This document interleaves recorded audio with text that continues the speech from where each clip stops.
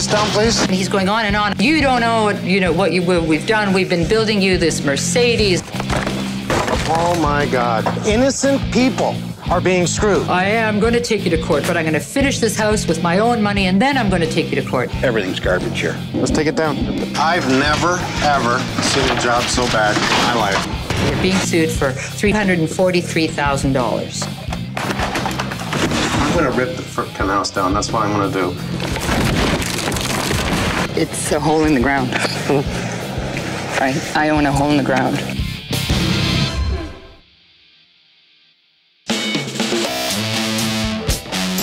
Nice.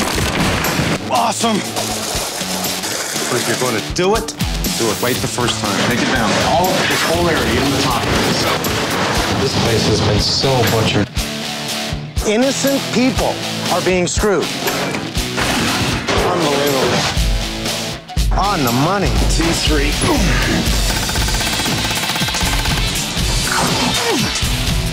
Perfect. Let's do that again. You had us at the front. More? Yeah. So far, so good. Imagine owning a home and wanting to do an addition, hiring a contractor, going through all the procedures, permits, everything necessary. And your world changes almost overnight.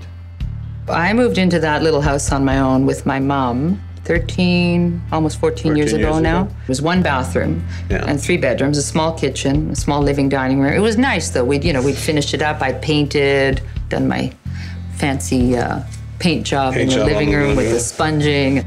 In 1997, Joe and I got married. When Joe moved in, it was still quite comfortable. When we had Juliana, we started to think about more space. Hired a contractor, worked with them on the home, actually friend of the family. And initially, I thought things were going pretty good. He digging out the garage, and then he had a crew in to do the foundation. $200,000 contract. It's not done, and they've been out of their house almost 2 years. By the beginning of February, on February 2nd, he has a check dated for $25,000. At that point, of a $200,000 contract, he had 150 grand. Things really start going upside down after the bank puts a stop. $150,000 out, no more, because they did come in and take a look to see how much is being done. You tell your bank that, warn them that, well, I'll just go and put a lien on it, even then, in February.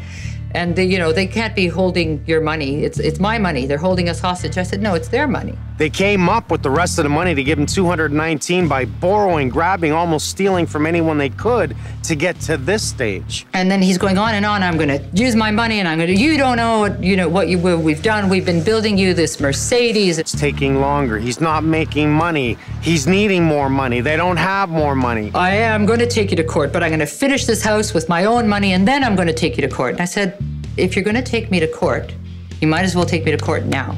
Everything started to fall apart. And the courier hands me this document, and I open it up, and it's the lien, and it says, you're being sued for $543,000, of which it's now down to $343 because I guess he was counting out the 200 that he had. It's a right that allows them to register a claim against the property they worked on as security for the amount that they're owed. How do you lien a home for that kind of money with a $200,000 contract? And here highlighted is the reason. The plaintiff pleads and relies upon the doctrine of unjust enrichment. In other words, what he's saying is that he's enriched the value of this home way above and beyond the $200,000 contract, so he has the legal right to lien them for $344,000 on top of the money he's already received. The homeowner has the ability to challenge that and demonstrate that there's no way it could be that amount of money because they don't have a contract for that amount, or what the contractor did wasn't worth that amount. Our lawyer had been saying from the start, you have to secure your case. And I'm thinking, why do I have to secure my case? He's the one that has to prove that he's done what he says he's done. So I said, fine. She said, well, let's see if we can get an engineer's report, and we'll see what we need to do next. And there's nothing under the floor joists? Nothing, okay? Absolutely nothing but this. The footings we want to see twice the width of the wall. That way we have an equal displacement on each side of it, helping bury the load of this wall. Mega problems in this one room. Yes. Okay, I don't know how they got away with this, because this was passed. That upsets me. I don't know what they've done with this bench, because I almost need x-ray eyes to see what they've done. Look at the stairs. Obviously, these are all different heights and not the proper set of stairs. They've actually supported the plate and not the beam. That should really be looked at. Same as we saw in the kitchen. We have a steel I-beam with a plate for the brick. Yeah. What do we see? Now the column's on the steel I-beam and nothing on the brick. Is this on footings? What is it sitting on? Nothing. They dug that down just enough to put a little concrete on the bottom and the blocks on top to carry all that weight load all the way up. We do one thorough examination. One thorough. He comes back, he wants it opened up. We gotta see the finishes off. That's the easiest way to tell what's going on, because we can't see through walls. Okay, we open it up.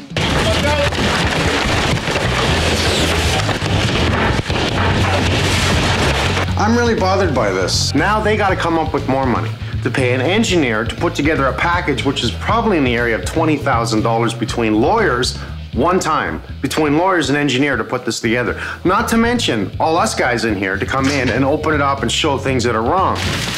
Okay, fine. Well, I bring in my whole crew. We're gonna take down all the frickin' drywall in the house. We're gonna do a thorough inspection, a cost report on what it's gonna take to fix this. Dollar after dollar after dollar continues to come out of their pocket, and they're nowhere ahead yet. Where do I see screws? Do you see any screws? Any screws whatsoever in that drywall? Any screws? One screw. Come on. Whoever the electrician was puts out a box on the outside wall and puts up vapor barrier. What don't we see? Vapor barrier. Do you see any insulation? These are 8-footers. Do you see any vapor barrier? Two pieces of wonderful HVAC installed in an outside corner wall with no insulation whatsoever, running up in the void, going into upstairs with no insulation whatsoever on that side. Like this is gonna hold hot air. Don't touch this. I want the engineer to see this. Look at the insulation. They missed a cavity there? They missed the cavity, but look at the way it's installed. It's not proper. There's no vapor barrier up in there. It's not even right against the outside edge. Now, I just looked in the window, and look what I see in the window. 3 building permits. Now, what good are permits, okay, when it's done this way? Look at that electrical plug right there. No clamps, no nothing, in the corner, and it's live. And I tell everybody to get a permit. I don't think it helped these people at all. Manufactured floor, heavy duty. 3 LVLs, I love it. I mean, we're talking major structure here. We have proper 2 LVLs, proper hangers, proper. That's one good sign. At least there's one.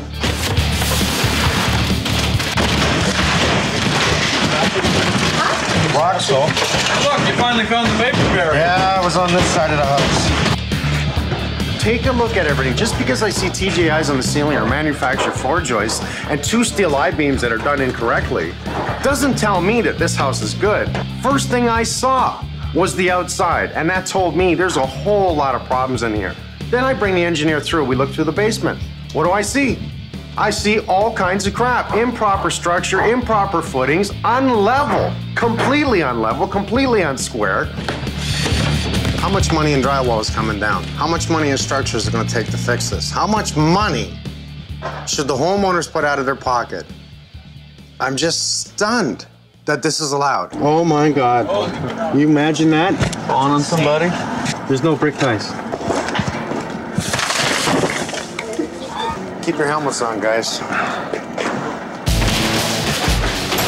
I built you a Mercedes, he said. Right, now we're gonna open this up, and I've already seen enough wrong. We're gonna open this up, we're gonna see 1,000 more things wrong. Should he get away with this? I've built him a Mercedes, and I deserve 540 grand. Like, what did he do, pick a number out of his hat? Walk slowly.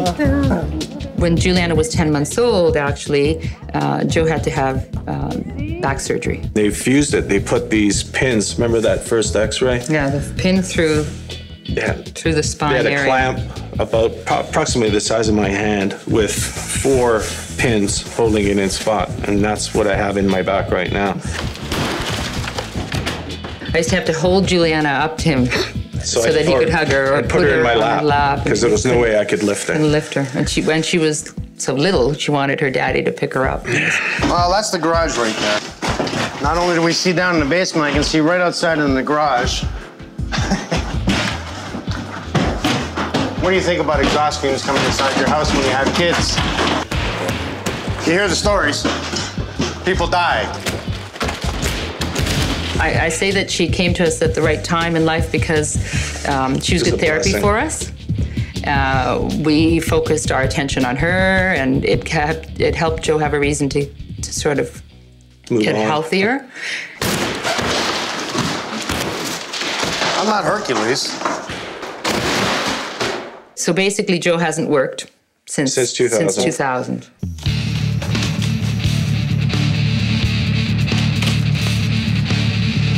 Want to go try and find some structure? See, we can't find it.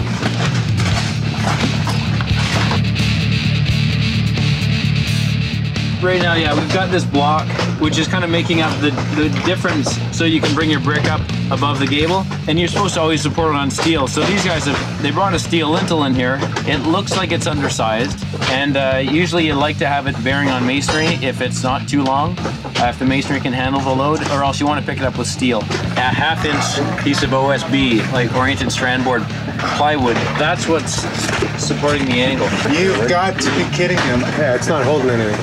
No. You got a lot of weight load on that, too. This angle here, see how I pick it up? I wouldn't stand there. Yeah, it's actually supported by this brace here. This guy is holding it up. So that shifts. Not only would a block fall through the finished ceiling here, but you have a crack all the way. Water's coming in here, weakening everything. It could also topple out over top. That's a really good point. I understand that. We can see daylight. Yeah. I'm surprised we don't have stains here on the drywall. Lucky for now, I think. Is there what's out over there though? There might be something just covering it. All right. There's another funny thing over there.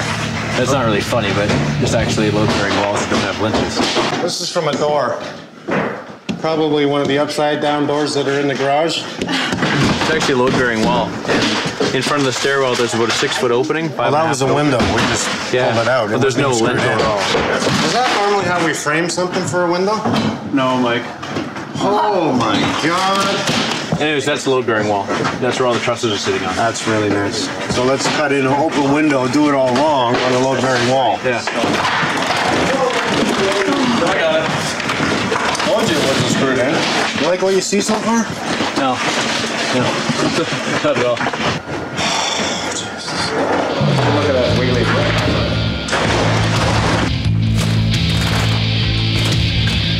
Look at this. This is the bathroom. This is the tub. We can see the fiberglass tub. Nothing supporting the tub on this side. Nothing supporting the tub on the back.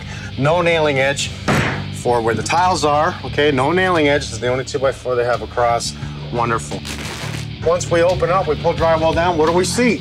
Cinder block wall, cut in, put a door in. Nothing supporting the block above it. How high does this go up? Probably have enough weight load to simply snap this and take someone's head off. We do have block above this wall, so they're holding up the block with this structure. What do? They don't have big enough pieces, so they piece the 2x4s to hold it up. Yeah, right. We have a sloped roof above us. After I take down a few things, we're gonna continue to find more and more. What do we see?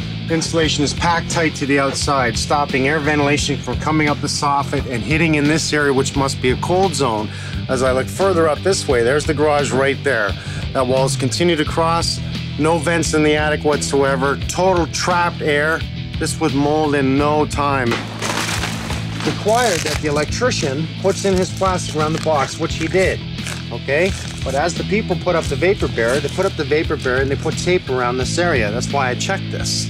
And as we see that, they didn't pull out the plastic to wrap it out over the plastic to create a nice air stoppage around it. Just cover it up. Here we don't have tuck tape around it. You can see they've cut the square out. We see they had the... All right, so it was faked again.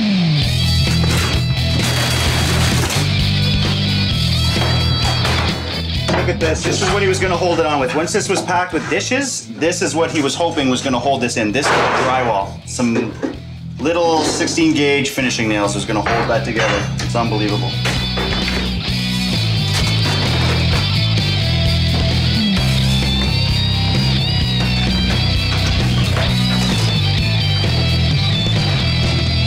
one of the pipes burst. And it was like Niagara Falls up here. The water was just shooting out everywhere. Whatever was here was covered in ice. And it flooded the basement. So they were responsible. We're still gonna pull the ceiling down to see what's up there, but they were responsible to pull this all down and put up new. The insulation is soaking wet. Look at the mold. As this will hold moisture because we have the tar paper in behind it, which is not breathable, what we're doing is almost a vapor barrier on the backside, a vapor barrier in the front, holding the moisture. All the drywall on this wall, the backs of the drywall was completely soaked. Look at this. Brand new ductwork, HVAC all throughout the whole house. What do? They cut in a return and drywall over it. We see rust all along the corner bead. It shows how much water actually came in here because this is rusted. Now this is old, but obviously they had pulled down, tied back in, and did some sort of plaster work to it. We see wood over top of concrete. We never want to see that. Once they had pulled the drywall, they should have pulled the strapping and made sure there was some sort of protection barrier in behind the wood. Wood does not touch concrete. Surface mold. Look at how they cut in. This was a window before. Yeah. So they blocked it up. They put the ductwork right on top of the concrete. Like, if this gets cold, what does it do to this? It's gonna make that cold. Not to mention it shouldn't be touching concrete because why? It expands, it contracts with hot and cold air, right? No. Not to mention, I guess they like to save their plastic, okay? It's nothing that says you really can't do this. This is not 6 mil plastic though. This is the equivalent to a 4. This is supposed to be an underpinning. Oh. Because he did this first, right? He dropped this area and then he dropped the other area for the furnace. Again, no drains in the floor, but this is supposed to be underpinning. Wow. And I don't think this is qualified really for an underpinning job. It's just a continuing saga of finding crap after crap after crap. This is the floor that was dropped. This is where the furnace was. The lowest point of the floor in the house, there is no drains whatsoever. What happens if this floods? What happens if the hot water tank floods? It fills this up like crazy right into the furnace. It becomes a bathtub. Against code, may I say. You know, why do people do this? Why do they leave the old crap up when they have the ability to take it off since the studding and drywall this? No. Let's cover up all the old crap that's here. This house makes me want to swear. Yeah, save the house, my ass. Show me something that's going to surprise me. Like something done right. And I might be surprised. This is the worst home possible, I think. So far. Have you seen worse? This is it, eh? Yeah. Wow, look at, they did something right, eh? Yeah. Put in the proper covers for the pot lights in here. Yeah. This must have been built by someone else, Is that this room. a chewed hole? That's a chewed hole. Oh, you're right. Someone's been chewing at it. Look at this. Oh my God. You know what that is? Yes, I do. It's definitely raccoon urine. I said Matt up there? Well, at this point, you know what? There's possible raccoons in there. I doubt it. We've probably scared them out of the house and they're gone for the day. First and foremost, let's get rid of the rest of the drywall in here. Let's pull the walls down so we can see further things. Then we'll clear everything within the walls. Then we'll drop all this, okay? Thank you. Okay, buddy. Matt! I'm a little scared.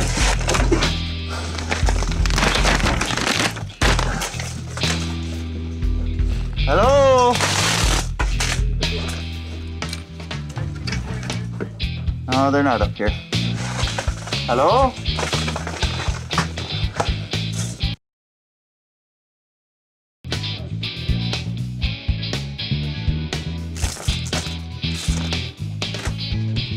See this, Carlito? Yeah. They've been coming in through this, because they didn't close the soffits up. Look, they've just been digging at this to get into this attic. See, this is all open, right? The soffit he left open way too long. That's why they were getting in there. But this is what freaks me out. Look, he's got it resting on nothing but 3 pieces here. Same as the front. Yeah, it's the exact same. All the cinder block, the brick that's above it, that's a heavy, heavy load that is sitting on top of what appears to be just this 2x4. See how it's peeling off? Yeah. As you can see, it's they even chipped out the OSB so it sits there. And you can see it shifting. You see how it's cracked in the corner up there? Yes, I do. This is just such a... It's a scary mess in here. Yes, it is. Yes, so we'll just be careful with the rest and we'll get out of here. We find even more, to the point where we have to bring in a cost consultant to actually price what it's going to cost to fix the home. We kind of call this project intervention, where we come in when there's a problem with the project. And in this case, the contractor has done so much work and he's now walked off the site or been kicked off the site. So now there's a lien on the property. So we have to come in and assess the money spent to build what's here now, the amount of all the deficiencies that need to be corrected, and as well the cost to complete the project. So if this goes up to court, we can act as an expert witness and stand up and say our findings and what we think the actual costs are. Well, judging on what the structural engineer's report, he's highlighted some serious problems in different areas which will require major rip out. So you've got the cost of ripping out and then the cost of rebuilding at premium because you're working with partially built structure and finishes and so forth. It's highly likely it's going to cost more. It always does cost more to do fix-up than to build it right in the first place. So we're talking large money here. We're talking over $300,000 in the long run, he estimates, to fix the job. So this was jammed in place. Now that's a new meaning for jams, okay? Because this is what you call a jam. Many things in one place. Oh, this is just the beginning, my friend. Wait till I take you outside. Well, it shouldn't be that easy. This is actually supposed to be all footing 4 feet beneath the bottom area. There's none. What's happening is your actual addition is falling away from the house. Yeah. Did you want to buy the house? No, thank you. No? You sure? Not in a million years. Your bargain. Then the contractor wants his own engineer. So his own engineer steps in and they start taking the place apart, digging holes under footings to prove there's no footings, digging the holes under the front of the house, the back of the house. We knew there was no footings under this at all. What I love is the engineers dug down just to prove it. No, there's no footings. What we see here is a 2x8 vertically like this.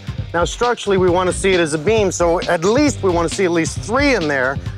Well, what they have is a 2x4 piled this way on top of each other and a faceplate to put the bricks over. We can see everything starting to crack as it's starting to fall in. You see how he just poured a concrete area, put his stone on top. Even his blocks that continue this weight load right up, that's a heavy, heavy weight load. Required by code to go down at least 4 feet with a footing.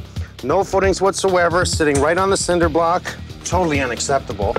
I don't see any footings down there. It's not even deep enough. It's not even 4 feet deep. Once again, holding weight load all the way up. The stone is cracking, the mortar's cracking, the brick is cracking. Not to mention, they used the wrong mortar in between the brick and in between the stone. They did it sort of ass backwards, you could say. This mortar was for the brick, this mortar was for the stone. Incorrect. You call this a footing? These guys were so thorough, they dug completely right under it just to see what was there. All he did was pour a small concrete pad here. Unacceptable. What they did was cut out the 2x8 to inspect how these were in place. 1, wood is touching concrete. 2, there's not enough in there, right? We don't see anything in there. It's sitting just on a little bit. And I could move the floor. That's not a good sign.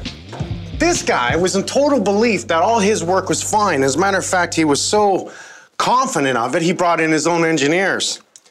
What a mistake. I have never in a million years seen one home have so many problems. On every single level, this is wrong. Totally built wrong. Structure's wrong. I mean, I can't say enough wrong things about it. It is so wrong. There's no sense in trying to support any of this house, pull off all the brick, all the stone, all the new foundation, redo the foundation, re-support it, and then mess with the structure that he's done upstairs.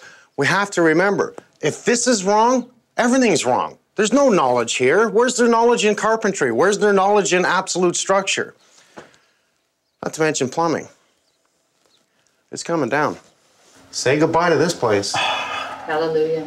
I'm thrilled because I can't walk by this house or even think about putting a pot of water on to boil in a kitchen that has been touched by this person that just brings just everything back. It's say bye to this house, Juliana. Bye to the house. Bye, house. Bye, house. It's taken its toll. It's going to take us a long time to recover psychologically, I think. Yes. It's taken a strain on Joe and me.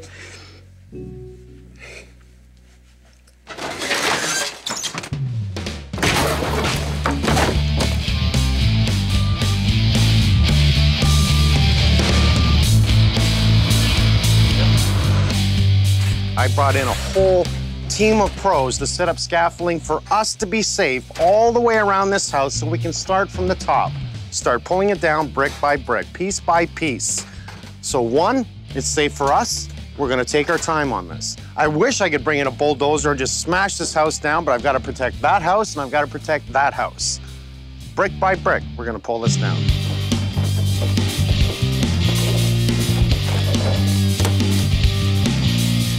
Okay, up, clear.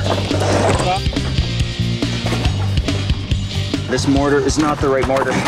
You can actually see where he laid his mud out. He put the brick down, squished it in, and what happened was it didn't grab at all. Like, this should have been bonded. You shouldn't have been able to pull this off like this. This is only not even a year old.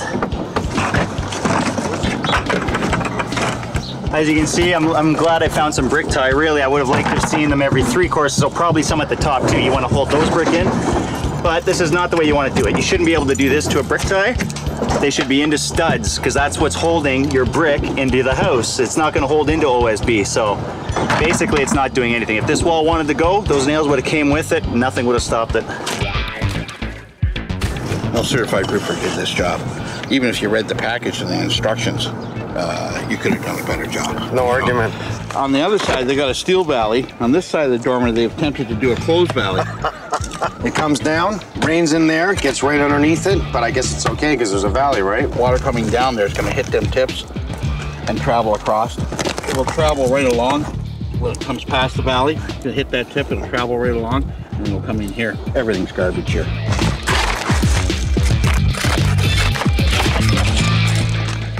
It's all supposed to be individually screwed. That's how the manufacturer wants it. What they did here is they just put up the soffit, put up the fascia, nailed the crap out of the fascia, but if you pull this away, it all falls out.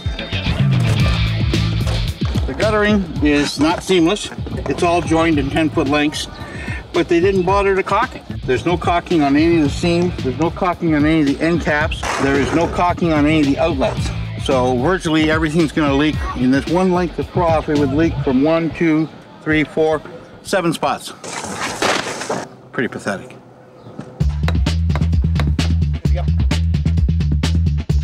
This is just like, it's like sand. Total sand. Look at that. Just unbelievable. Look at this. No brick ties, nothing. Nothing. How do you get away with that? This is just ridiculous. I'm frustrated. You're damn right I'm frustrated. Why am I frustrated? Because I gotta come fix this crap. I've gotta beg, borrow, and steal from everyone out there to help me help the homeowners. That's why I'm pissed off. Man, I need some help. Oh, look at it. We got electrical lines in the back of this. That's just brilliant. But he still gets away with it. Because no matter what, he's not gonna pay for this. No matter what, even if the homeowners go after him, which they don't have a penny for a lawyer to go after him. I need some help. I need some people to step forward with me and say, hey, we're not gonna take this anymore. Shouldn't be allowed. We gotta make some laws that say you can't do this. Look at this crap. I can't believe this. When is it enough? When does it stop? Is it gonna be 10 years from now? Is it gonna be 20 years from now? How long are we gonna keep doing this where innocent people are being screwed? Look at the frickin' rot in this corner. Look at this, we got mold on the outside of this. Until there's some kind of law that says, hey, you're gonna go to jail. You're gonna go to jail. If you affect this family so bad and you've done something wrong, you go to jail. How do you build houses like this? I mean, I think he truly believes he's building a good home. Why? I mean, the evidence is there. He hires his own engineer to come in because he doesn't believe us. So he must think he knows what he's doing. Look at that. This was an old porch. No brick ties again. Just cover it up, right? Talk about cover up day in, day out. Is there anybody going around going, hey, you got your license on you? Imagine that. I can easily remove a wonderful, heavy stone wall with a crowbar. Nice and easy. Is anyone going around saying, hey, do you know what the hell you're doing? No. I'm heaving and breaking my butt all day, fixing crap after crap. And this guy continues. I'm out of here. Do you really get what you give? I believe it. What goes around comes around. There's one day he's gonna trip in his own pile of crap. That's what he's gonna do. And then he's gonna bang his head. Who's gonna pay to help him in court? fight this guy that thinks he has the right to ruin their lives. Thinks he has the right to kick them out on the street, like they're dogs. So here's where we're at. The job itself was a total of a $200,000 contract. Unfortunately, they paid $219,500 for the crap that we all looked at. The lien, total amount of the lien is $343,800 and change. If you look at that with $219 at $343, we're up in the $543,000. And all I know is it's one hell of a lot of money for something that had to come down. We'll start by pushing off all the sheeting. New skylight. After that, we'll start removing the trusses right across from back to the front of the house. Then we just start folding the walls in. And that way, we keep everything folding in towards the house, nothing out against the two houses beside us here. Bit by bit, we'll get down to the existing bungalow, bring in a tractor, pull it forward.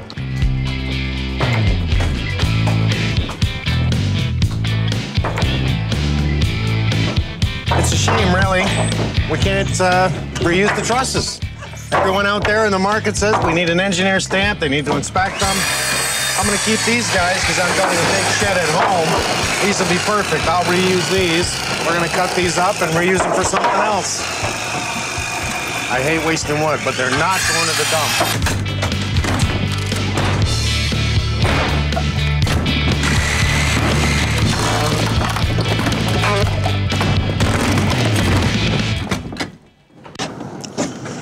Second floor is down.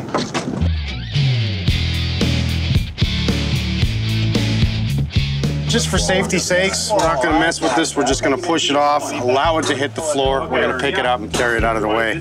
I'm just gonna move this wall out of the way because we're gonna roll this beam off and pick it up by hand.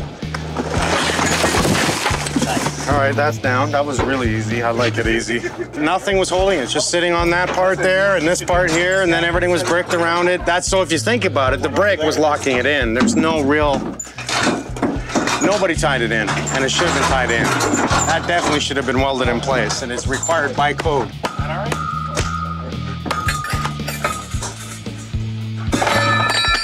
This probably weighs about 800 pounds, but when it hits that floor, it's gonna sound like about 10 ton.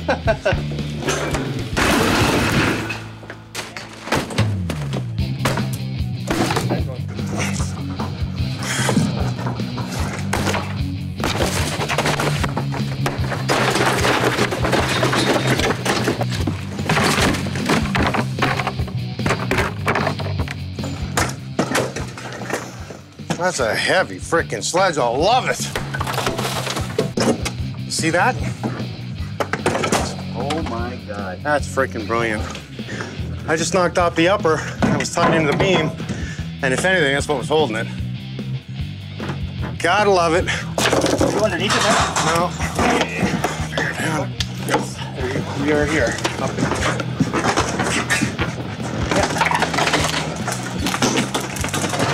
Come on, Maddie. Never, ever should you be able to take apart stairs and landing in 60 seconds. Never. Not in my world. After this house, there'll be no surprises for me ever again. And it'll be a good thing to take it down. So we had brick directly on that wall right there? Yeah, there was a lintel there, but not on this side. The brick was sitting right on that piece of wood. There was a whole lot of guesswork done here, wasn't there? Sure was. We're waiting now to hear back. They haven't pulled back is the issue. Yeah. So it's still a holding lien. They're still pushing towards the court date because they haven't advised us that they want to settle or that they have decided to back off and let bygones be bygones or whatever.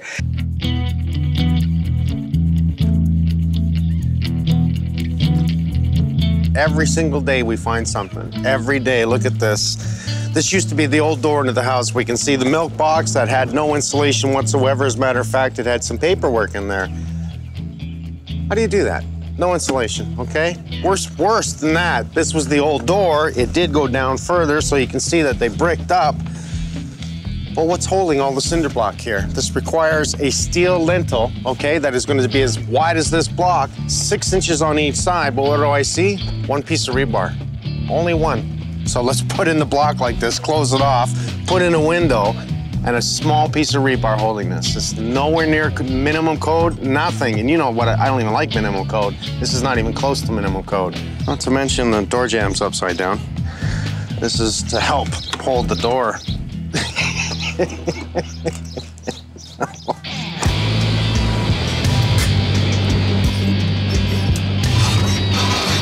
Man, that's a toy. This corner of the house is gonna come off. That way you have access to see these beams. Okay. Take these beams down, we're gonna play them off to the side. Take that floor off, stick it into the basement. We'll start filling off that 40. Okay. And then once all the garbage is removed, we're going to fill it up concrete. I'm gonna have dump trucks coming in the ground this afternoon. Nice. Maybe I get to drive that for a minute or something? Sure, if you would like to.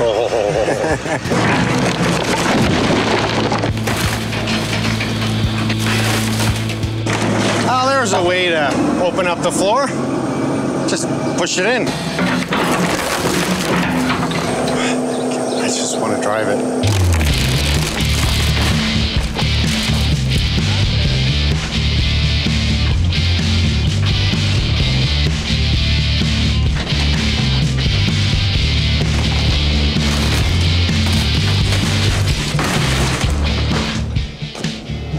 Awesome. I had a little gulp, but now I'm okay. I'm pretty excited. Pretty excited. It's being euthanized. Yeah. We needed to put it out of its misery, it's true.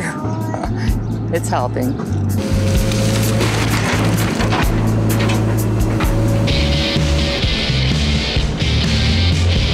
You gotta love it. One out, one back in. No sooner is he picking this up, he's gonna drop it, and in it goes. So he's waiting for him. We're gonna have a more shallow bin for the concrete because it's really heavy. The wood is a lot lighter. It's never compact tight like the concrete or earth. By this time tomorrow, this will be a hole in the ground. Thursday, we'll be getting ready for the footings. It's been the most surreal experience. Every time as we talk through this story, I think about one more thing and one more thing and one more. Like there was so much that happened, and yet we kept giving him the benefit of the doubt. I know. The friendship. I really put a lot on that friendship. Nice to see you again, my dear. Joe? We have really good memories of being in that house. It's, you know, we did what we could with it. It offsets the bad memories right now. But that's all we have now. It's just the memories of it. Some pictures. Yeah. My heart is racing. I don't know how we're ever gonna begin to repay Mike and everybody that's helped us in this project. Yeah. It's, you don't know what it means.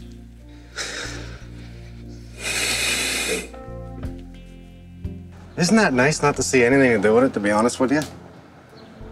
Yeah. Okay. Yes or no? That monstrosity. It is. It is, but it's gone, and a memento of my floor tile. We lived here for a long time, and I liked that little bungalow. We just wanted a little more space, and you know, we were doing it, I thought, with some good thinking. So. Seeing it gone now? Joe feels really good. I feel a lot better. Yeah, too many memories in it. I hated looking at it. Yeah. Just hated it. I hated what I saw and what he'd built.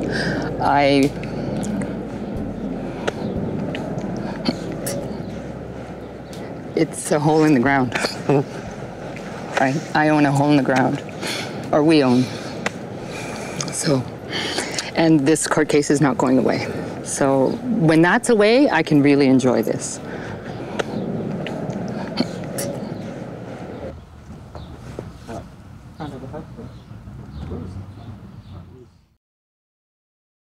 Christina and Joe decided to put an addition on their home. Hired a contractor, $200,000 contract. 10 months into the project, we have a hole in the ground, so let's step back a bit. What do? We brought in an engineer. The engineer does an initial scout throughout the property, sees a ton of problems, gets to the point where we should investigate more. So we damn near got the whole house to really take a good look at what's right, what's wrong. I know it's all wrong. He comes up with a great report. We've got a lot of problems in this house. No footings, no insulation in not all the areas, in most of the areas. Vapor barrier missing in most of the areas. Steel lintel issues on top of sheeting and not structure, on and on and on. Okay, we bring in a cost consultant. Their job is to come in and estimate how much in value of the work that is done. How much is it gonna cost to fix it? So we're talking large money here. We're talking over $300,000 in the long run, he estimates, to fix the job. Then the contractor wants his own engineer. So his own engineer steps in and they start taking the place apart, digging holes under footings to prove there's no footings, digging the holes under the front of the house, the back of the house. They find even more wrong because we gave up. It's like, we know this place has got to come down. But this is his engineer. 10 months in, the lien's still there. $343,800 and change is still there. The fight is still going. All right, let's be serious. If I'm going to build a house and I'm going to design a house that's better than anything else, we're going to make it green. It's going to be fireproof, waterproof, mold-proof. Let's think about it. Let's have a green roof. Let's make this home so efficient it stands for itself. Spend your money right and last forever. They had to shorten the house by about 4 feet. There wasn't a problem with the coverage or the square footage. The problem was with the zoning requirement for the length in the house. There's a maximum length you're allowed to go. Well, you said we're gonna lose about a foot in the bedroom here. We're losing maybe a foot in the ensuite. I think the garage is gonna stay the same, but they're gonna lose probably 2 feet in this the stairway width here. I guess all in all, I'm gonna save just a little bit of money. Yeah, a fair bit of concrete and... But you know what, this is a prototype. I think we're gonna run into a lot of issues here that as we're building, this is a totally different home. This is not gonna be like just rocket science and throwing it up. It's gonna be a huge challenge. Oh, here's our form boards. All in one, no wood, don't have to take it out. Interior, exterior, weeping system, drainage. I don't know why nobody uses it. We strongly believe in it. It'll do a better job. Everything can be used. Every little piece of it can be cut up and used and coupled together. It's lightweight, easy for the guys to handle. Interior, exterior weeping system? Exactly. You get a double weeping system. Where else do you get that? No one will. You don't. Yeah. And who wants to put in the inside? Builders are going to say, oh, that's going to cost you money. This is in the form. This makes it work. All the rebars here today. We're gonna take all this off with the Bobcat. We'll get a set of drawings. It'll go to our estimating department.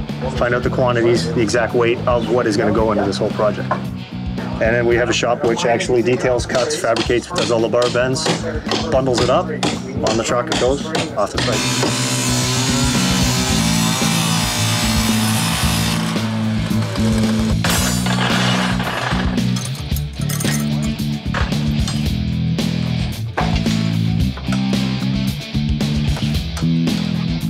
This is heavy-duty gauge when it comes to rebar. This is commercial grade. But let's remember something. We're building a concrete home here. That's a massive weight load. As soon as it's a concrete home, that now compares to industrial or commercial. So that weight load must be justified. Is it too much? Nothing to do with this house's minimum code requirement. Everything to do with it is on the maximum level. I'm trying to build a home that's 10 times better with theory of understanding why. Why are we building it 10 times better? So you never have to spend money in the future.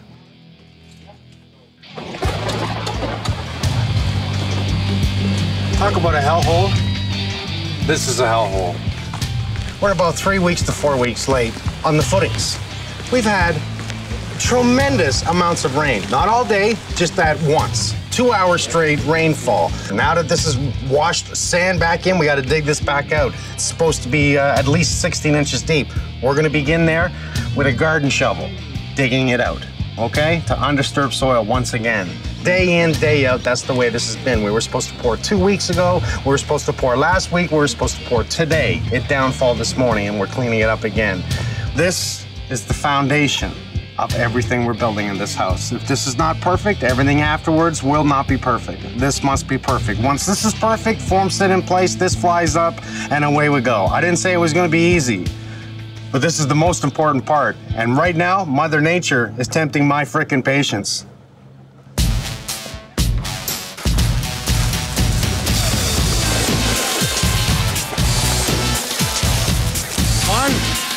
Wow. 21.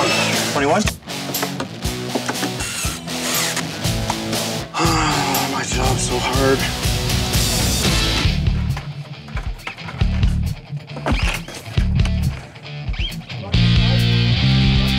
It's a definite big day. We got about 30 meters of concrete coming. The idea is to work from that way back this way. So when the boom truck comes in, we'll set up for the concrete. It'll boom right over and catch the back as we're continuing to work forward. It's just a split up, and everybody keep moving.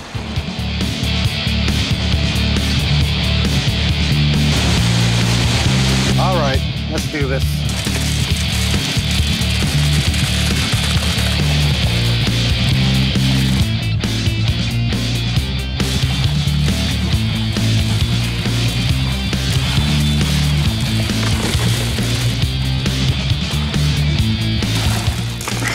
I need some water.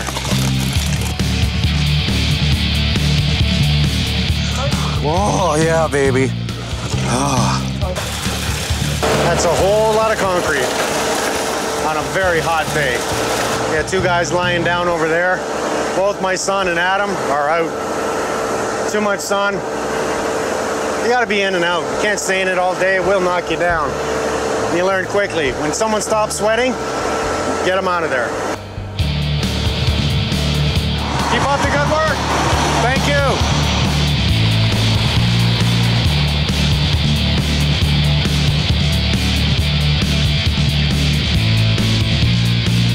Well, it's a lot cleaner today. We've taken down the trees, moved the fence back, which gives us a ton more room because we have about, how many skids of? We have 16 skids of 4x4 paneling coming. 2x4 forms. Yes. And each skid is 2,000 pounds? 2,000 pounds.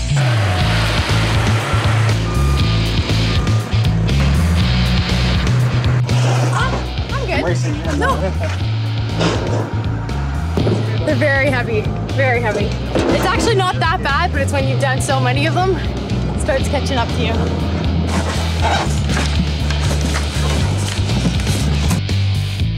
The idea of everything we're doing here for vertical rebar, inside and outside coming straight up, and then not only vertical, but horizontal locking. It locks it down to the footings, it locks it into the first floor, it locks it into the second floor. Everything is locked together.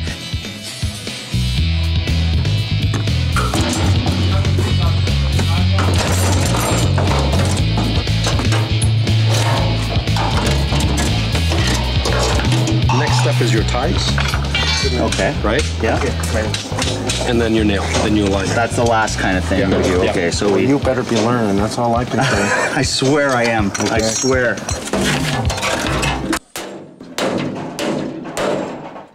Now, we've stopped everybody because I understand there's something you would like to do before we continue.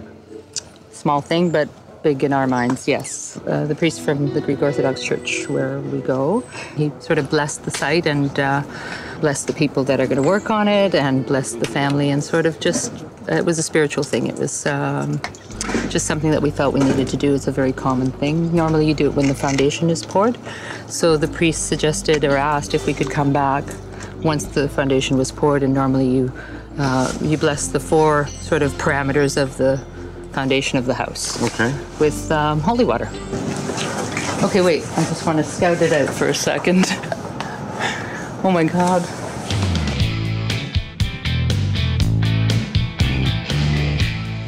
They brought the lien down, or the claim down to $67,000. So they've asked for our response to that, and they've been making some very, what we feel, unrealistic requests. Demands or requests. So we're still trying to negotiate it out.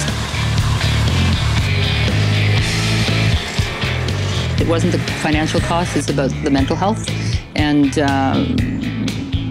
you know, it's thin. I can't lie. I have to be very clinical when we talk about it, because when I stop to think about it, it's really making us crazy. We know we don't want to give him any money, bottom line. But we're so exhausted at this point. It's like, just go away and let us just enjoy what this is. And we can't do that with that over our heads. But at this point, we're resigned to just wait it out and, you know. See where it goes.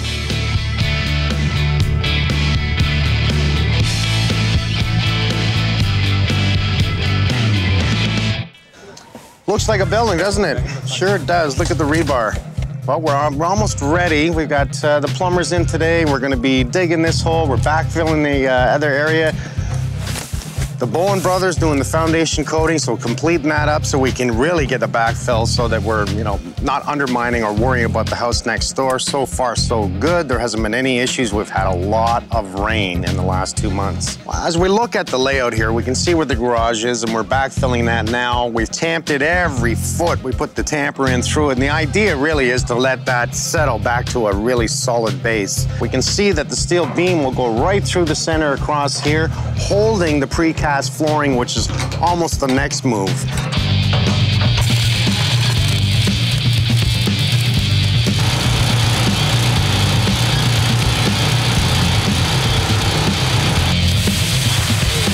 We have the concrete truck coming in. In-floor heating's in place. We want to pour a Gilia. It's self-leveling, a little messy, but it's good stuff.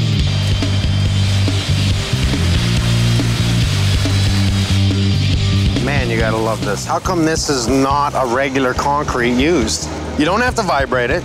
It's self-leveling. Yes. I mean, it's easily troweling, so economically, I'm gonna look at this and say, I'm gonna save time using this product. The same MPA or better. Is this actually stronger? It's actually better in both strength and durability. Well, it makes sense to me. How much money is it over standard concrete? Over standard concrete, if you consider all the costs that are implicated, time, labor, quality of concrete, it's cheaper than using normal concrete. Let's make sure we have chairs on hand to pick up any area that has been too much stepped on. What the chairs are, you can see them right here. The chairs will hold up the mesh, keeping the mesh center with the concrete, and that's the idea. We're just approximately below center so that the in-floor heating is directly in the center of the concrete. We want even distribution of heat. We have an expansion joint all the way around. You saw the guys firing it in. It's the black stuff here, and what this does is two purposes. One, not only does it allow movement without breaking the floor, but it keeps the floor separate away from the wall. Very smart. That's why we don't have cracking. You see how it doesn't mix with the water? It just pushes it aside? Yeah. I love that. I think this is kid stuff. Oh my God. I think we can teach the young how to do this. No more big trowels. Unbelievable. Look at that. Instant floor. They did a lot of pre-notching. Anything else will go up and over, and if they got to cut for a round rebar, they will, so they'll just do quick notches, slip it all in place. Man, I love it.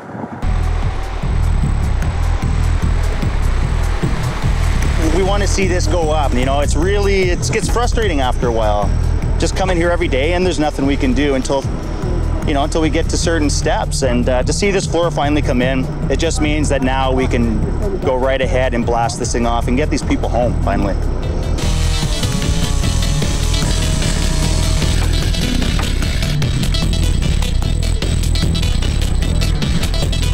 The outside wall, we're going to try and bend those in. We're going to bend all those 10M bars. You see them on a 45. We're going to cut and bend all those in.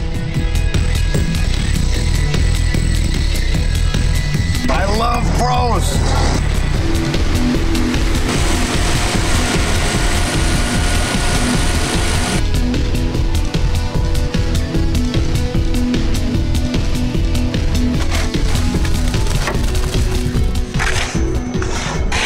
Looks like a cow pile.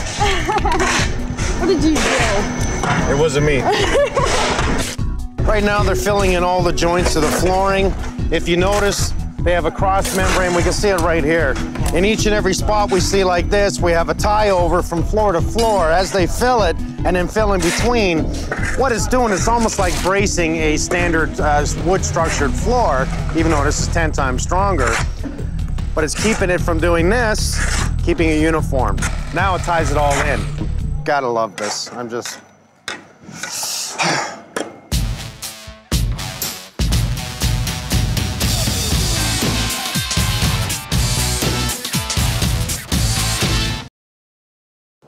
As soon as you turn it, all the ideas coming out of my head. Oh, is that how that works? It's all about creativity, you know? So.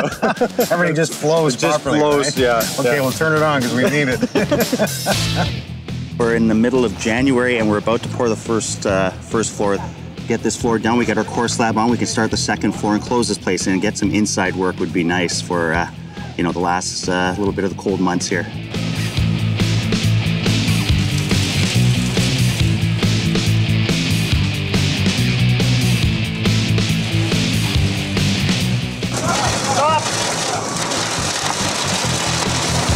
How bad are we talking about down there? No, all the rest is good, eh? It's just this one here. Can you see the way the core slab comes in? Yeah. We are now in the basement of the house, and all the concrete burst, and it's all coming out now. So it's a huge cleanup ahead of us. What we had, it found a small hole in the flooring itself, in the core slab. It followed the hole, it started filling up the basement. That was our first problem. We plugged that hole, started filling it up again. It actually blew out a piece of wood on the other side. It popped the nail. So now we've had a blowout there. We're gonna let that set up a bit. That should plug any holes that we've had problems with. It's not gonna harden. It'll just set enough that it's gonna plug those holes.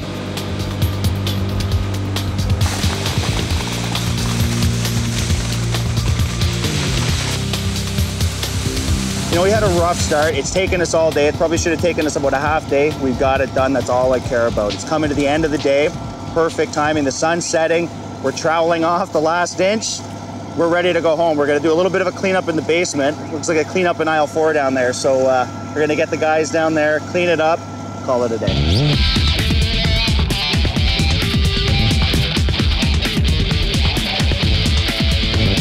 If you were to ask me, would I expect to be doing this in the winter? The answer is no. I expect it to be done, honestly, last year. We're into February right now, and it's freezing cold. Just a little. I got the muffs on, I got everything else on, I got the thermals on, I'm doing good. Do you want to do this in the winter? No. Do you want to do concrete in the winter? No. Do I got to pull out heaters to heat the concrete? Yes. Is it more work, more time? Yes. More money? Yes. You just ignore it, pretend you're somewhere south, and go. So let's go.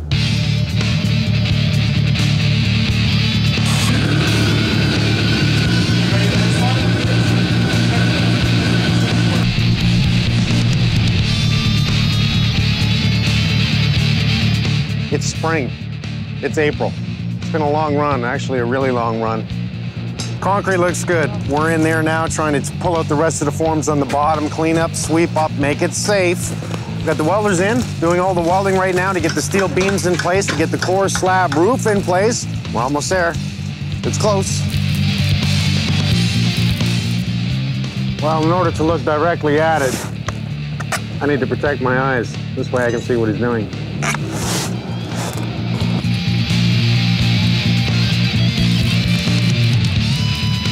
Oh, where are you, man?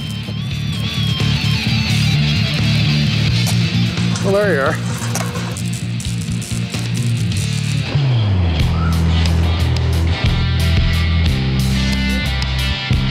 It is such a huge project. You got to think of all the engineers, all the architects, all the building inspections, all the forming, all the work that it takes to do this. Like I said, it's a prototype, and to build a prototype is going to be a lot of money, a lot of time. More than I want, yes. But we've got drawings galore. Look at these papers that just came in, and this is all for the steel. All the steel structure that's going across the top. This is not architectural for the framing or the house itself, just steel. Effort, huge. Thoughts, mega. I mean, look at this. This is these custom beams that I talk about that come right over the house. Look at the size of these guys. I will always say that it was worth doing what we do. Every once in a while I wake up going, oh my God, I'm still here. Oh my God, this is just getting out of hand. But it's not, it's for a reason. 1, we're helping a family. 2, we're making a statement. Let's build a home that won't burn. Let's build a home that will not mold. Let's build a home that has nothing but clean air in the house. And let's bring them back.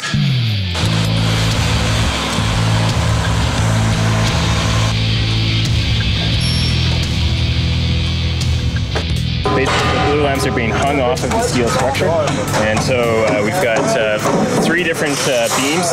One goes down to the front in the middle portion here. We have another one that comes and curves down and it sits on the back concrete down at the bottom over there. And then we have another one that comes from the other end over there, which sits on some steel down below.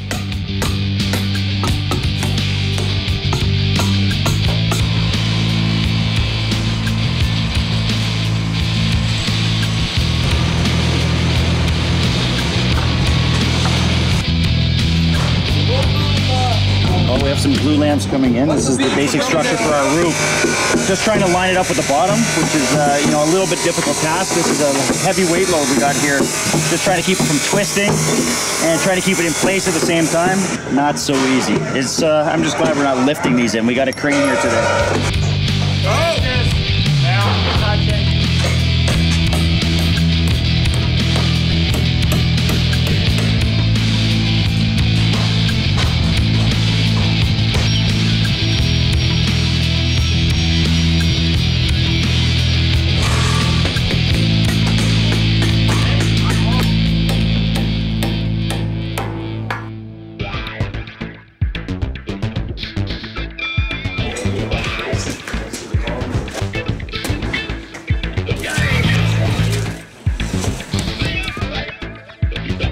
These are our cleaner life breath furnaces. And it's also cooling?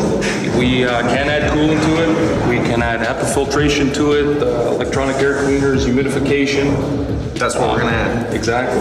Okay, what I need to do is, because we had the core slab guys coming in to drill, we need to start marking. Start marking? Yeah, that way they can drill everything you gotta do. So if I can just get you guys on setting it up, marking, they'll come in, they'll drill it, and then we can start running. Okay, what we'll do is we'll mark system A first.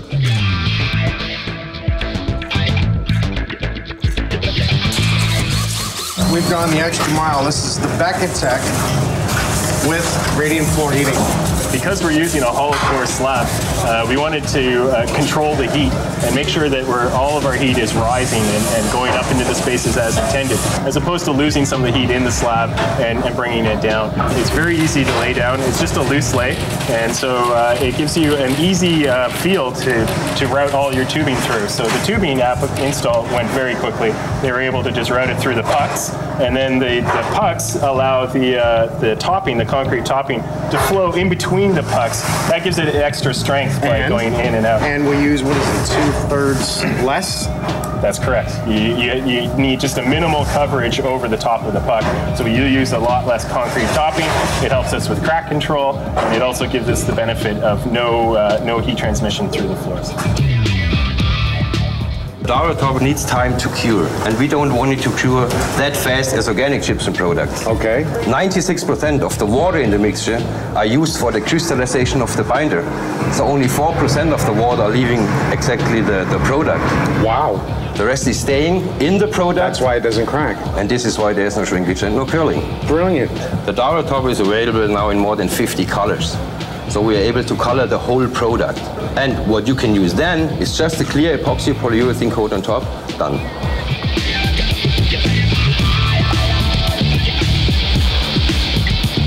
We're gonna put in a big cistern tank with plumbing all the way around the side of the house that goes up to the roof line. So when the flat roof is up there, not only do they get to enjoy a livable space, we're gonna collect the rainwater. It's gonna come all the way down to here with a pump system. Very unique system. You take that pump, you water the grass, you water your plants up on the roof. It's the way it should be.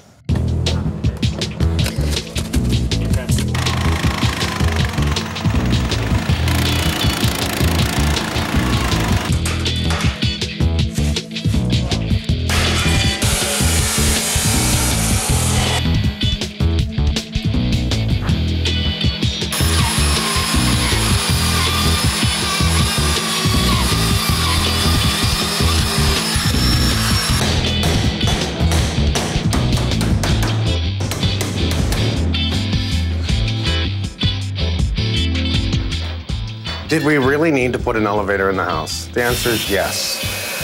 The design is to make sure that you can be born in the house and die in the house. Build a home that lasts forever. Unfortunately, Joe, one day, will be in a wheelchair. We saw the x-rays.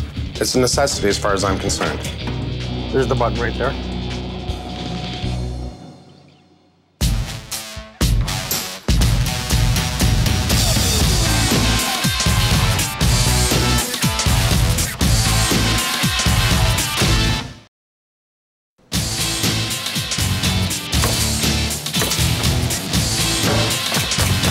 It's been raining for the last 2 weeks. We have been fighting it, tarping, trying to get the roofing done, trying to frame, drywall, get this place closed in, spray foam.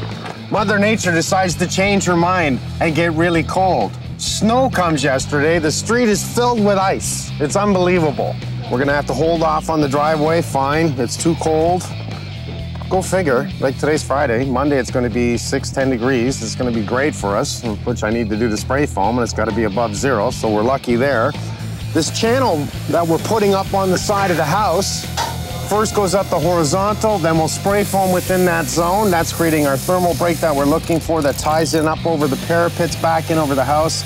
Remember that cooler I keep talking about, turning it upside down, having that thermal break also on the bottom, a complete cooler. From here, once the spray foam's done, we're gonna go vertical. Vertical with metal, which will tie into the horizontal, and then we'll put the panel boards over top of that. That creates what we're looking for, that concrete look.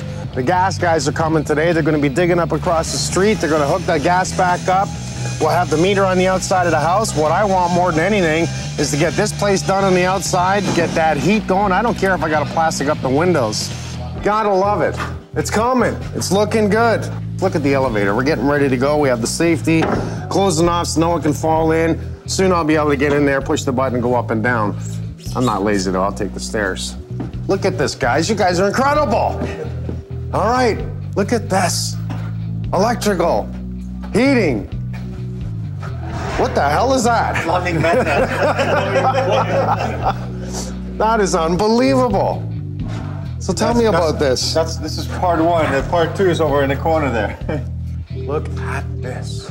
The white representing the gray water, the red representing the hot, the blue representing the cold. Yeah. This manifold is for my domestic water supply. The key feature is the fact that each line is dedicated to a separate location, to a separate fixture. They do not have any elbows, they do not have any T's, so they run straight independently to each point, each location.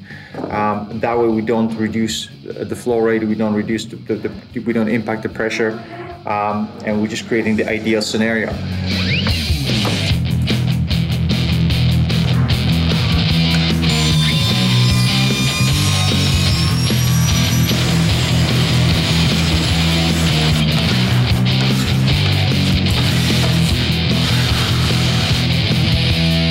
For water. This is for preheat of our domestic hot water. It allows us to save energy on the domestic hot water load and to reduce our instant gas-fired domestic hot water tank. Okay. Yeah, should provide about 50 to 65% of your hot water during the course of the year. We're facing due south in this particular situation. This has good exposure. We did double check and do some solar studies to make sure that our middle portion of roof does not create any shading on it. Even in winter, we found we're getting good solar exposure on this location. We're going to see the panels from down below, and that's something we talked about before. But it's on the back of the house. It's on the back of the house. You know, the real thing we have backing us is a school. So in some ways, you know, we thought that was actually a good idea. You know, it's educational for the kids. Right. They'll ask, you know, what is that? What does it do? It'll benefit, you know, both the kids in the back, and it's discreetly located and gives us a lot of energy efficiency. So we just spray. Spray. It's seamless, yeah. And what if it dries? You can spray over it again? You can spray over it again. It's totally self-curing. It's a total adhesive. Because it's rubber, it's very, very flexible. It will actually stretch up to 1,800%. 1,800%. With 90% recovery. It's a two-part system. There's a part A, which is the liquid rubber, and then there's the part B, which is a calcium chloride and water mixture. And what the part B is a catalyst to actually instantly set that rubber. There will be an entirely seamless one-piece sort of liner that's fully adhered, but can fully move with the structure if there is any movement. What are we getting with 4 panels in the equivalent to wattage? With 4 panels, you're getting a total of 600 potential watts per hour. Okay, 600 watts per hour. We have how many batteries downstairs? Downstairs, we've got 10,000 watts worth of battery storage. 10,000 watts. Okay, now you got me here. 600 watts. Yeah. Going into possible 10,000 watts? Yes. How do we do this? Think of it in terms of a gas tank. Okay. Your fuel tank in the basement are the batteries that will hold 10,000 watts. This will put in 600 watts every hour. Depending on what you're running, typically in a 24-hour period, the average house will use between 25 and 35,000 watts running everything. That's over the course of the entire day. The battery system in the basement is designed so that when the power fails in the area, that 10,000 watts goes to powering the essential loads. So the things in the house that you really want to keep running. Fridges, freezers, lights. Sump pumps, elevators. As the panels produce power, if the power is needed in the home, it's used. If it isn't needed, it automatically gets sent back out to the utility, creating a credit on the electrical bill. We're going to be doing this? We're going to be doing this. That's exactly what I wanted.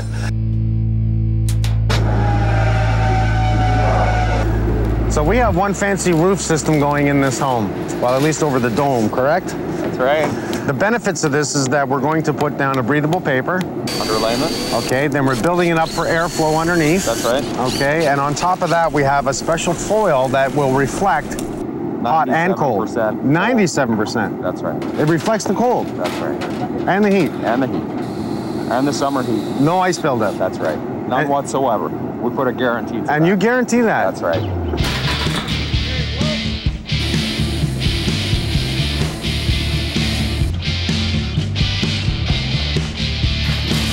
We're putting in a green roof. We're getting everything ready here. The insulation's down. We're putting the edging for the green roof down, and the modules will be coming up by crane. We have a 1 by 2 foot module that's pre-grown with sedums. By the time we're finished, we'll have a full-grown finished green roof up here. That's good right there. A green roof is plant material that's being specifically selected to grow up on a roof. It's one of the solutions for the future in regards to summer energy consumption. So the plants absorb water and transpire it, and in the process cool the area around it. And it's also one of the possible solutions to alleviate some of the stormwater problems that the cities are encountering with the size of the stormwater pipes being insufficient for all the new development.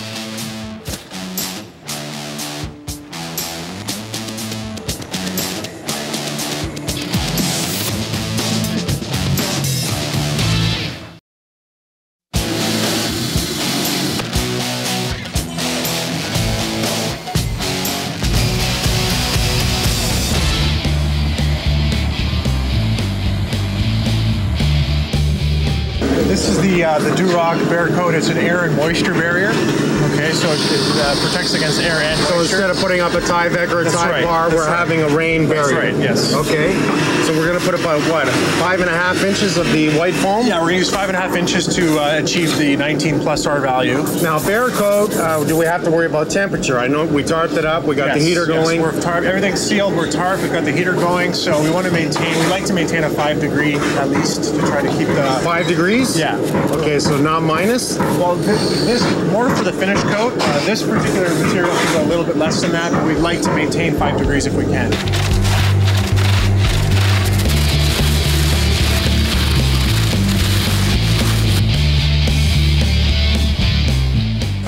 It really defines the spray foam as far as I'm concerned, because we're interfacing with your beadboard, your stucco on the outside.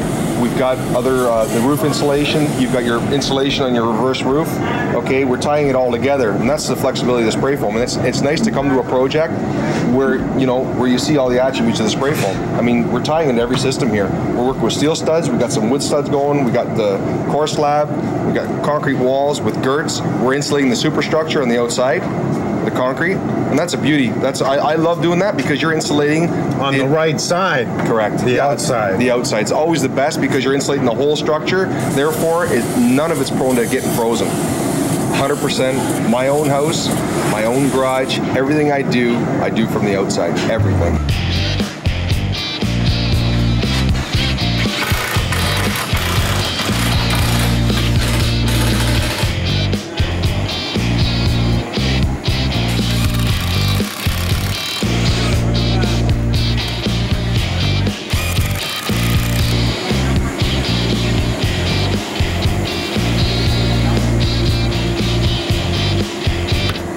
So if I just push and hold the buttons, away we go? Yep, 1's down and 4's up. Earlier I was pushing a spot on the wall and it wasn't working, so let's just see what happens here.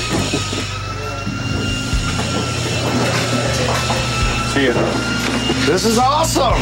Look how smooth that is. Yep. I guess that's the whole point, is that right now you're setting all the floors and the jambs at this point? Yeah. Get the doors on, get our interlocks on the doors, so when it's at that floor, you can't open the door. I like it. I like it.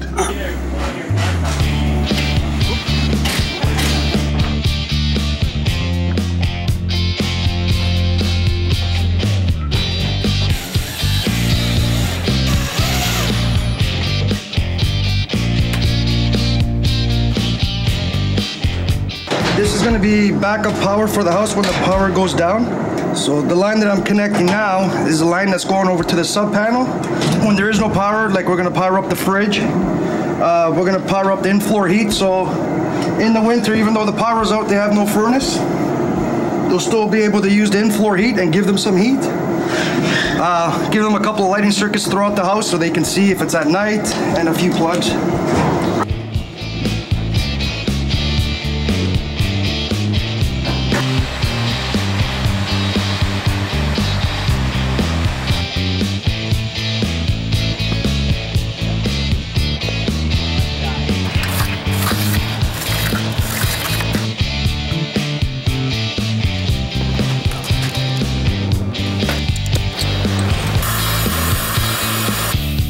Not only have we taken up this whole street, I mean right to the end, and then the side, and then everything else. I think we're parked outside on the main street, and we're in neighbors' driveways. They're being very good to us. They know we're about finishing, so they're being kind to say, hurry up, Mike, get the hell out.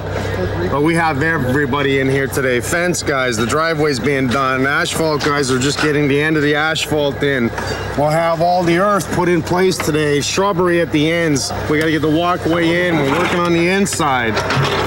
Everyone you can think of is here today. And I mean everyone. Electricians, plumbers, painters, us, fencing guys, roof guys, flashing guys, caulking guys, and a few girls.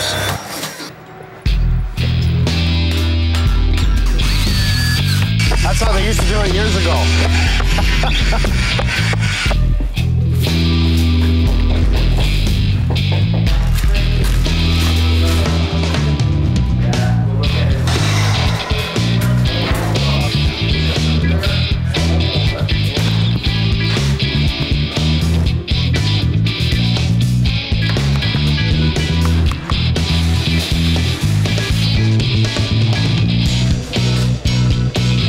These homes, generally you'll have concrete, drywall, any wood that needs to be sealed, trim. So as long as you're using the right products for the job, preparing the concrete properly, preparing the drywall properly, and the wood. So, you know, everything gets its right product, which Mike is great with.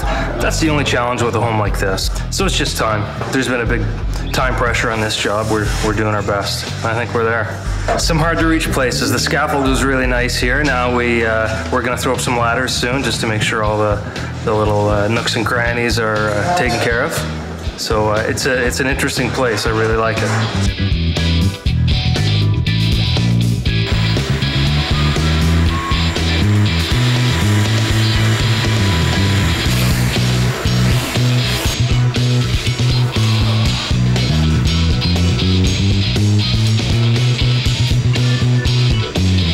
And this is the impressive part, not the wiring.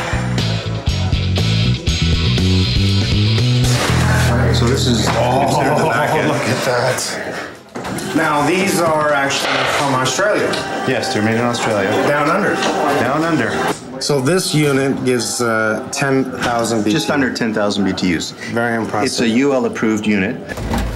So it's a 2.5 liter unit at full open, giving off just under 10,000 BTUs. It'll last about 4 hours. And we really do want to anchor this to the floor for safety. Yes, you do. All right. There you go. 7:30, 1 hour, 2 hours, 3 hours, that's 10:30. You're good? This is gonna be 12 o'clock. 12 o'clock, I'll be taking them through the house. Neighbors are really gonna hate me.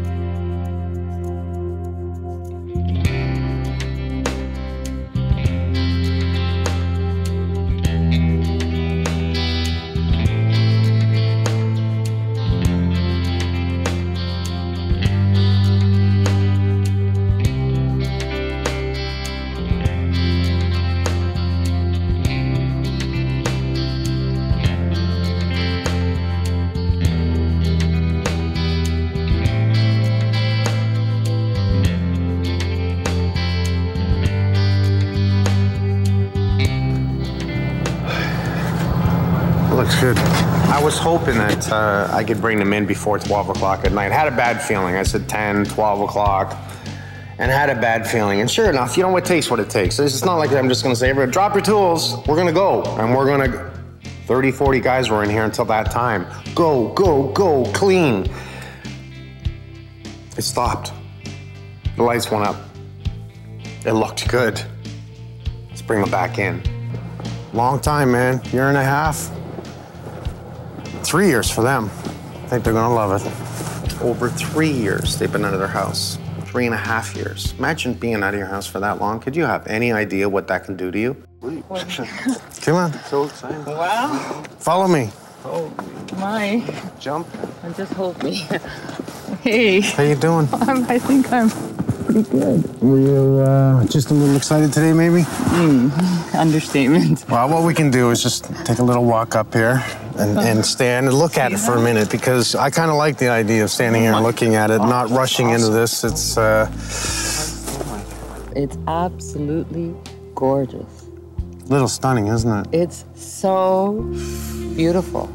How many companies are involved in this project? Over 100 companies. Oh my God. I can't believe this. I lost count of them. People, how many people have been in here, but over 100 companies. Probably 200 men, women worked on this job.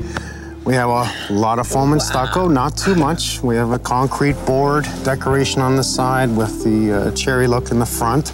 We need to look at everything. From footings, never mind taking the house down and the people we brought in to help us take it down, the tractors and you know, the hydro company coming in to protect us and cover up the wires. And from footings, foundation, concrete, form guys, carpenters, steel guys, plumbing, electrical, beyond anything I've ever seen. After you. Oh my gosh. I'm giving the house back. Wow. It's ours again. It doesn't look like our house, that's for sure. I You don't sure think this so. is the right house? Wow. So far, so good, eh? No. You had us at the front curb. That was so far, so good. At the end of it, I need to thank the world. I need to thank every single person that stepped forward, those who worked for free, even those who charged. Well, look at the shirts. What does it say? There's no place like Holmes. I love it. There's no place like Holmes. So this looks really good, but beneath it is 100 times better than what it looks like. That's what this house is about. There are so many ways we can go, but let's go this way. I like that way. That's a good way to go. This is the dining room. This is the part that I really love. Oh my God. Maybe a couple High of this big ceiling plants. This is the one I want to lay down on. Look at this ceiling. Definitely designed for the windows to give all the light we can get, but not too much. Because if we did all windows on the south, it would be overwhelming in the summer. Oh, look at this counter. It's a quartz counter, totally blended in. It's absolutely stunning. I love these colors. This is your kitchen. Take a look at your kitchen. Look at your this dishwasher, your fridge. Oh my God.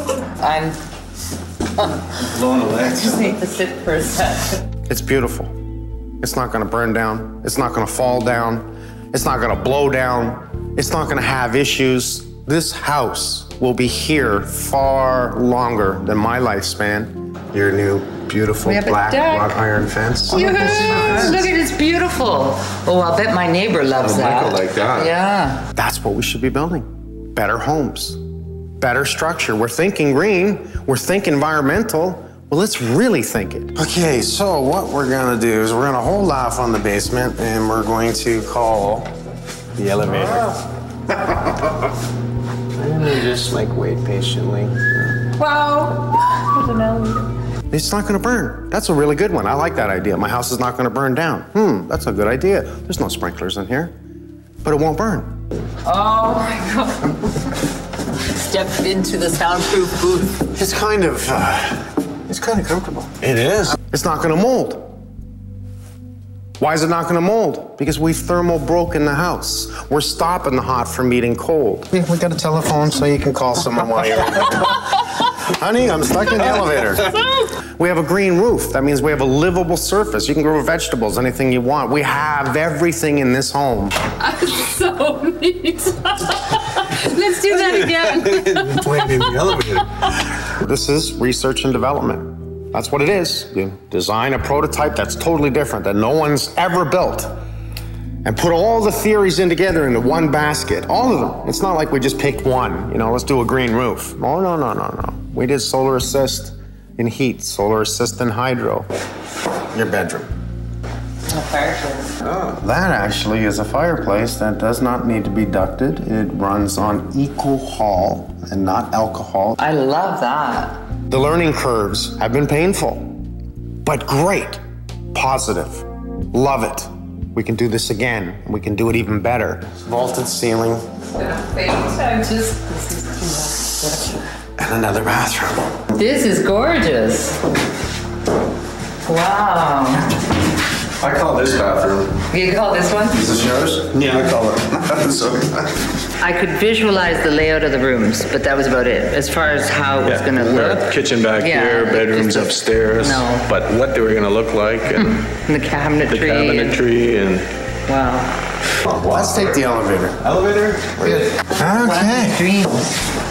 Now, these 4 solar panels on the right are your backup electricity. That has all the important things that you need, up to 10,000 watts of power by solar that's run through a battery system. It is state of the art that you will be enjoying, still watching your TV while everyone else is looking in envy at you because why do you have power and they don't? They'll be knocking on the door. The 2 panels on the left are a solar assist to all the heating in your house. They will constantly take that energy from the sun, heating the water on its own, and the tankless system that we have downstairs that I'll show you. You will not believe the sophisticated look of what is down there. Definitely worth waiting for.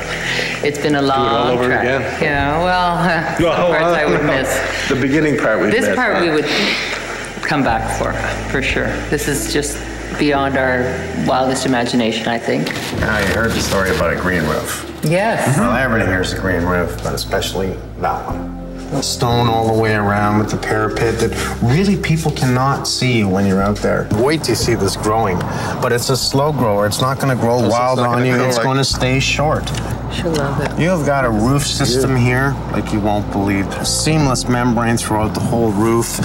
Layers of not only protection board, but rigid foam on top of that. By the way, we collect all your rainwater, which goes into a huge cistern tank on your front lawn. It flushes your toilets, does your laundry, and waters your grass.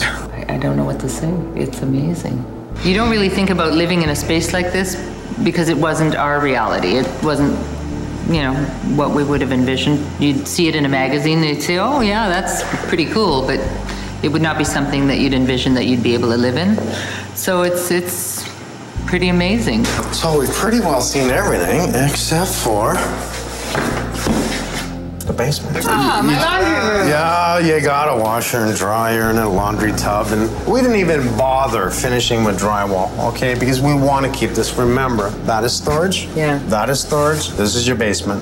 Wow. Heating, I like that. all set up into a manifold system that balances and controls the heating loops throughout the home. Your HRV takes the air and moves it throughout the house and runs your air conditioning completely, solely ducted on its own. Goes through one air cleaning system, a secondary stage of HEPA filter, okay? So we are really, really clean. The bros and the plumbers, Martin and Adam, lived in this basement, I swear. Frank and his guys, Joe, like Joe has lived in here too. I love my guys. I love them all. I love you guys. Your guys too. The lien is still on the house. I think it's $65,000. So we had to take a demand loan out to secure it for the lien and set that money aside. So we're paying interest basically on a loan that is just sitting there. And so depending on how the court case comes out, if and when we get to court, I don't know how that's going to proceed, but we're still in the thick of it, dealing with lawyers and dealing with, you know, questions and just lots of stress. It's going to be nice to come home. I think you deserve to come home. I think it's about time you get your butt back home. You don't realize just how it can touch you and how fortunate we are for that. So it's restored it was never really gone, but I think it's just redeemed it and validated that there's a lot of good out there. We're pretty lucky, you know. So, but there's a lot of people in the world that need more luck too, so. Once again, every time I think I can't do this anymore, I'm gonna give up, this is like driving me insane, that last moment reminds everyone here why we do what we do. Not only to make a difference, but to help people. Thank you. It's not really a gift, it's more of a don't forget us. Thanks for letting us lean on you. Welcome to our family, Joe. Thank you for building our house, Juliana. Forever grateful in our hearts, forever welcome in our home. Thank you all so much, Christine. Thank you so much. Thank you. Beautiful. Thank you, thank you. Joe. Thank you, Mike. Thank you, sir. Thank you so much. That's for you guys.